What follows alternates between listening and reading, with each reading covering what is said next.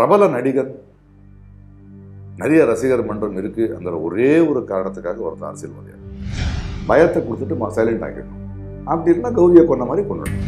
இப்போ என்னுடைய பிரச்சனை இது வந்து யார் கொலை செஞ்சாங்க இன்னும் யாரும் கண்டுபிடிக்கவே. பட் இங்கே ஒரு பேட்டர்ன் நடக்குது. முதல்ல 2 நடக்கும்போது தெரியல, பட் இந்த பேட்டர்ன் இப்போ தெரியுது. You are just a representative, you're not a big king to rule on us, you're not God. இதை வந்து ஒரு பிரதமராக நீங்கள் வந்து கண்டிக்கணும், இது தவறுன்னு சொல்லணும்னு நான் எதிர்பார்க்கிறேன். நான் வந்து மோடியை வந்து ஒரு பொலிட்டிக்கல் பார்ட்டியோட லீடரை நான் பார்க்கணும். நான் ரஜினி சாரோட ரசிகர், கமல் சாரோட ரசிகர். ஆனால் இந்த தேர்தலில் நான் ரசிகனாக ஓட்டு போட மாட்டேன்.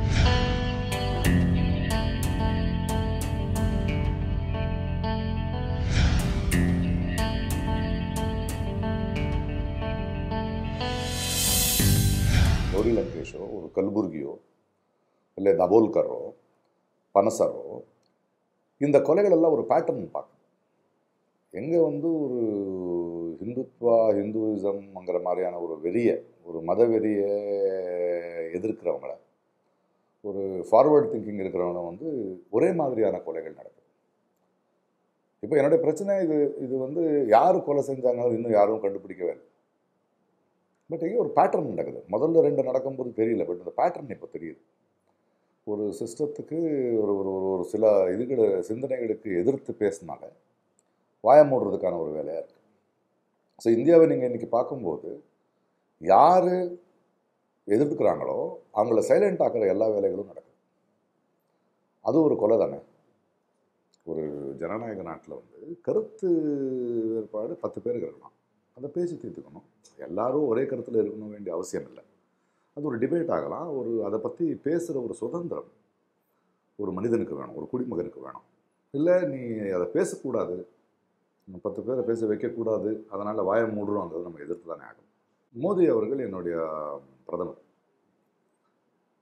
இப்போது யார் கொலை செஞ்சாங்கன்னு எங்களுக்கு கண்டுபிடிக்க முடியல, அது போலீஸோட வேலை, அதை பார்த்துக்கிட்டு இருக்காங்க. ஆனால் அதை கொண்டாடுறது யாருன்னு தெரியுதில்ல. இப்பேற்பட்ட கொலைகளை கொண்டாடுறது ஒரு கும்பல் தெரியுதில்ல. அதை பார்க்கும்போது ஏன் கொண்டாடுறீங்க? யாராக இருந்தாலும் தவறு தான்.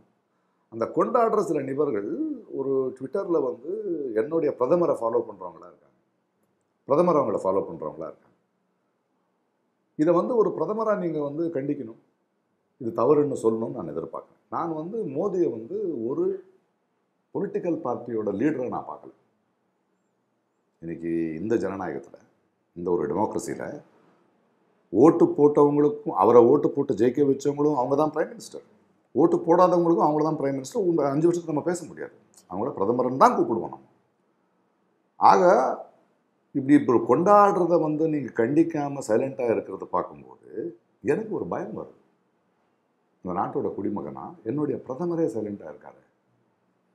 என்னோட பயத்தை போக்க வேண்டியது தானே அவருடைய வேலை. இது ஒரு செக்யுலர் கண்ட்ரி. இப்படி வந்து இப்பேற்பட்ட ஒரு படுகொலையை கண்டுபிடிக்கிறதுக்கு முன்னாடி கொண்டாடுறவங்களை வந்து கண்டிக்க வேண்டியது தானே என்னுடைய முதல் குடிமகன் செய்ய வேண்டிய வேலை. அதை கேள்வி கேட்டதுக்கு அதை அரசியலாக்குறாங்க. அப்போ நீங்கள் என்ன கம்யூனிஸ்டா, அப்போ நீங்கள் என்ன காங்கிரஸா? நான் சொன்னது எதுவும் இல்லை, எனக்கு அரசியல் இன்ட்ரெஸ்ட் இல்லை. ஆனால் அரசியல் என்பது ஒவ்வொரு மனிதனோட வாழ்க்கையும் இன்றைக்கி இருக்குது. ஏன்னா நம்ம வந்து தேர்ந்தெடுக்கிற ஒருத்தனால தான் இன்றைக்கி பாலிசிஸ் டிசைட் ஆகுது, யார் எங்களை ஆள்றாங்கன்னு டிசைட் ஆகுது, மக்களுக்கு சேர வேண்டிய நன்மைகள் நடக்குது. ஸோ இங்கே ஆள்றதுக்காக தேர்ந்தெடுக்கப்பட்டதில்லை, எங்களை பிரதிநிதிக்கிறதுக்கு தான். You are just a representative, you're not a big king to rule on us, you're not God. ஒரு கட்சியின் ஒரு தலைவரை நான் கேள்வி கேட்டால் நீ அடுத்த கட்சியாருன்னு கேட்குறதுன்னா நீ என்ன லெஃப்டிஸ்டா ரைட்டிஸ்டா? நம்மளுக்கு அது இல்லைல்ல முக்கியம். என்னை மாதிரியான ஒரு கலைஞனுக்கு யாரும் பயப்படாத, அச்சம் இல்லாத, தன்னுடைய கருத்துக்களை வந்து எந்த பயமும் இல்லாமல் வெளிப்படுத்தக்கூடிய ஒரு சமுதாயத்தை தான் நான் எதிர்பார்க்கிறேன். அது எனக்கும் என் குழந்தைகளுக்கும். அப்பேற்பட்ட ஒரு சமுதாயம் தானே எனக்கு வேணும். ஒருத்தர் என்னுடைய பிரதிநிதி தவறு செய்யும் போது ஏன் தவறு செய்கிறேன்னு கேட்குற மாதிரி இருக்கணும். ஒருத்தர் லஞ்சம் வாங்கினா ஏன்டா லஞ்சம் வாங்குறேன்னு கேட்கணும். நான் அந்த உரிமை எனக்கு வேணும். எனக்கு பிடிக்கலன்னா உன்னை திருப்பி கூப்பிடுற உரிமை இருக்கணும் எனக்கு. அதுக்கு மேலே பேசணும்னா 5 வருஷத்துக்கு அப்புறம் மறுபடியும் தேர்தல் வருது, அப்போ நான் பார்த்துக்கிறேன், பவர் நான் தானே. பட் அது வரைக்கும் கேட்கவே கூடாதுன்னு எப்படி? அதை ஏன் அரசியல் சாயம் பூசுறீங்க? அப்போ உங்களை எதிர்த்து பேசுனா நான் இன்னொரு கட்சின்னு அர்த்தமா? நான் இல்லைன்னு சொன்னாலும் இல்லை, நீ வந்து என்னை எதிர்த்து பேச முடியும். ஏன்? ஒரு பிரபலமான நடிகர் பேட்டா 10 பேர்னா நிறைய பேரை வந்து ஒரு ட்ராலிங் பண்ணி இன்றைக்கி வந்து பழக்கமாயிடுச்சு. அதாவது ஒரு ஒரு ஒரு ஒரு ஒரு ஒரு ஒரு ஒரு ஒரு கான்ஷியஸாக இருக்கிற ஒரு சிட்டிசன் ஒரு கேள்வியை கேட்டால் அவன் சுற்றி 10 பேர் இருக்கும்போது அவனை வந்து தனியாக்கிடுறது. நீங்கள் ட்ராலிங் பண்ணுங்க. நான் இன்றைக்கி வந்து ட்விட்டர்லேயும் ஃபேஸ்புக்லேயும் ஆயிரக்கணக்கான அசிங்கமாக என்னை திட்டிட்டு இருந்தா அந்த அசிங்கமான முகங்கள் எல்லாமே வந்து ஏதோ ஒரு நிறுவனத்துக்கு ஒரு ஆர்கனைசேஷன்லாம் இருக்குதான்னு தான் எனக்கு புரியுது. சயின்ஸ் தெரிஞ்சதுனால இப்படி பயம் கொடுத்து தனியாக்கிக்கிட்டு பயத்தை கொடுத்துட்டு சைலண்ட் ஆக்கிடணும். அப்படி இருந்தால் கௌரியை கொண்ட மாதிரி கொண்டுடுறோம். இப்போ ஏன் நடக்குது? என்னுடைய ஆதங்கம் இப்பேற்பட்ட ஒரு சூழ்நிலை ஏன் வந்திருக்கு? இதை யார் செய்கிறாங்க? அதை யார் செய்கிறாங்கன்னு கண்டுபிடிக்கிறதுக்கு டைம் ஆகும். ஆனால் இதை யாரும் கொண்டாடிட்டு இருக்கும்போது ஒரு மாதிரி டவுட்டாக தான் பார்க்க வேண்டியதாக இருக்குது.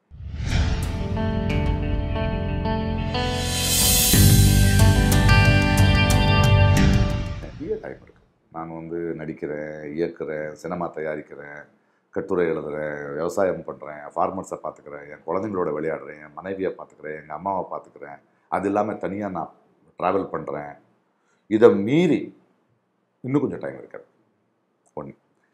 இரண்டாவது, எவ்வளோ வருஷம் தான் நடிச்சிட்டு இருக்கணும்? ஒரு ஒரு ஒரு ஒரு உயரத்துக்கு போனால் அங்கே ரொம்ப தனியாக இருக்காங்க, உடனே கீழே வந்துடணும். அண்ட் ஒன்று. இரண்டாவது, நான் இப்படி ஆனேன்னு எனக்கு தெரியாது. நான் பிறக்கும் போதே நான் இல்லை. நான் நான் கிளம்பின இடத்துலேருந்து நான் பார்த்த தொடுவானம் வேறு.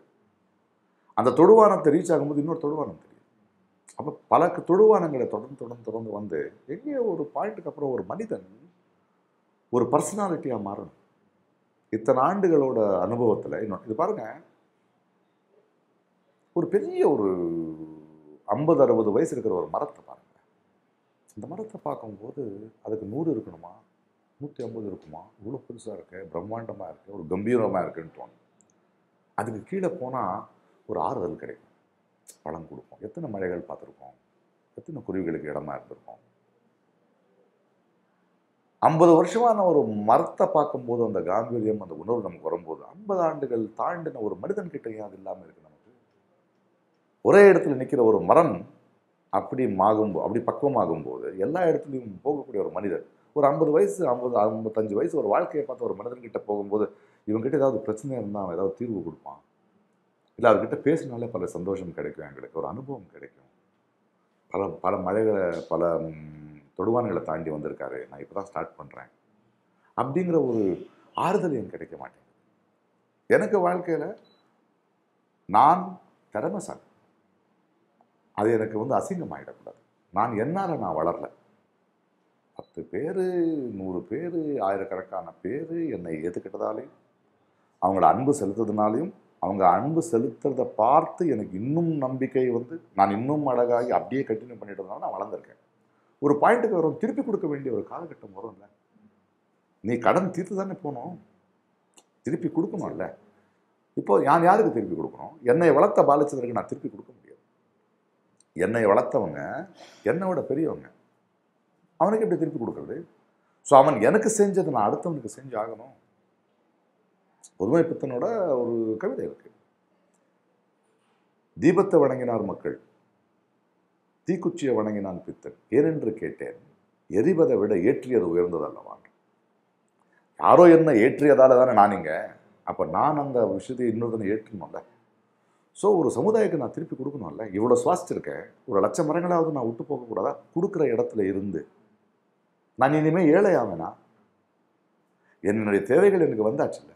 என்னோட ஒரு குழந்தைக்கு நான் 1 வருஷம் ஃபீஸு வளர்க்குற உரிமை எனக்கு இருக்குது, அந்த சுதந்திரம் எனக்கு இருக்குது, அந்த உரிமையும் எனக்கு இருக்குது. இன்னும் கொஞ்சம் அதிகம் இருக்குது. அதே அளவுக்கு இன்னொரு குழந்தை இருக்குன்னு நான் செலவு பண்ணாலும் 200 குழந்தைங்க படிக்கிறாங்க ஒரு வில்லேஜில். அதை நான் கொடுக்கணும்ல.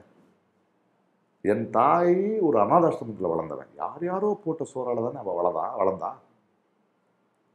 என் தாயை யாரோ வளர்த்துருக்கும் போது நான் அதை திருப்பி கொடுக்க வேண்டிய கட்டாயம் இருக்குல்ல. அது ஒரு பொறுப்பு. ஒரு மனிதன் வளர்ந்த பிறகு சரி, ஒரு மனிதன் எந்த உயரத்துக்கு போயிருக்கானுங்கிறத வந்து அவன் உயர்ந்த உயரத்தை பார்த்து நம்ம வந்து கணக்கெடுக்கக்கூடாது. அவன் உயர்ந்ததால் எத்தனை பேரை கூட கூட்டு போகிறாங்க, எத்தனை பேரோட வாழ்க்கையில் மாற்றத்தை எடுத்துகிட்டு வந்தாங்கிறத வச்சு தான் அவனுடைய உயரத்தை நம்ம வந்து ஒரு மிகப்பெரிய எழுத்தாளர் இருக்கணும். பாரதி எழுதி மட்டும் போகலை, அதனால் உயர்த்தப்பட்டவங்க, அதனால் வாழ்க்கையை புரிஞ்சுக்கிட்டவங்க எத்தனை பேர் இருப்பாங்க. அந்த மாதிரி ஒவ்வொருத்தரும் பண்ணிட்டு தான் ஆகணும். இல்லைன்னா அசிங்கம் ஆகிட்டு. எங்களுடைய பேரும் எங்களுடைய புகழும் எங்களுடைய உயரும் எங்களுக்கு அசிங்கமாயிடக்கூடாது, பாரமாயிடக்கூடாது.